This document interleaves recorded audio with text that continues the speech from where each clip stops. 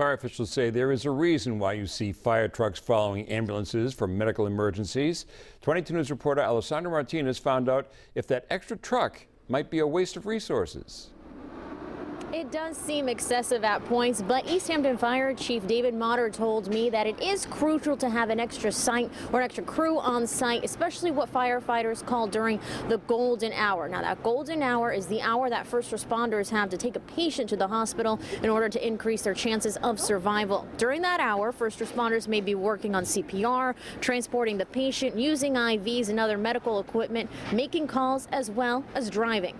Chief Motter says trucks typically follow ambulances if someone has chest pains, isn't breathing, or is unresponsive, and sending a full crew out of the station isn't as risky as it sounds.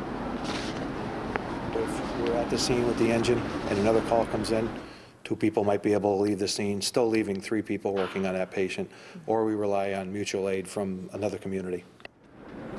Chief Motter says that the goal is to always give a patient in an emergency as many resources as it takes to help them survive. And the chief says that because of these extra crews, their on-site response time has gotten much faster, especially during these single medical emergencies. Live from our Hampshire County Bureau tonight in Northampton, Alessandra Martinez, 22 News.